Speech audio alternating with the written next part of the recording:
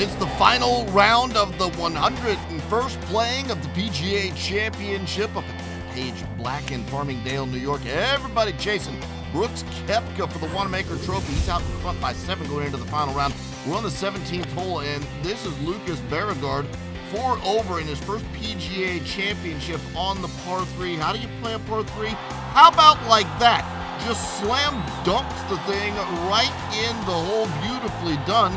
His playing partner, also a Lucas. This is Lucas Glover, out of the sand and into the hole. Both guys finished in 3 over for the day and the tournament. The beautiful stuff on 17. To the 12th hole, Patrick Cantlay, 8-foot putt for bogey, and this one pushes left. He double bogey and fall back to 9th. He turns in a 71. He's 2 under for the tournament, and that is well back of Brooks Koepka.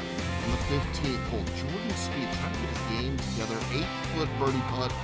Oh, that's the lip on that one. He left a lot of birdies out there. He finishes with a 71 and 2 under for the tournament as well.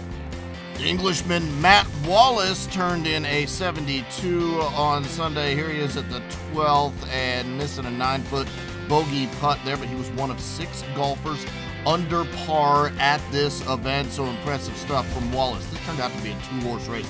Brooks Koepka on the very first hole, par putt from 12 feet out. That one just trails out right. Start of a bit of a struggle for Brooks Koepka. He's really been in control all week long, but he had a bit of difficulty today. Dustin Johnson, meanwhile, on the 4th hole with the chip and roll as he lays it right up next to the cup, and he would tap that one in for birdie, and he was at 6 under par. Then the birdie putt from 8 feet away on the 6th hole. That one goes down, and here comes DJ. He's at 7 under par on the 9th hole. Approach shot with a 7-iron, dribbles this one and gets it up close for an easy birdie putt. One of the best shots of the day there. His 3rd birdie on the front 9 got him to 8 under par.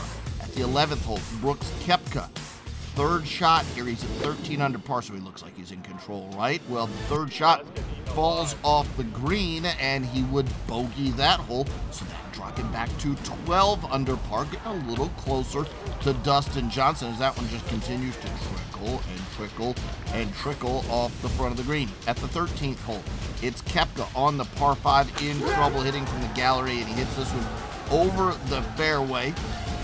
Gets into position for a 5-foot par putt, and that one just burns the right edge, sort of lips out.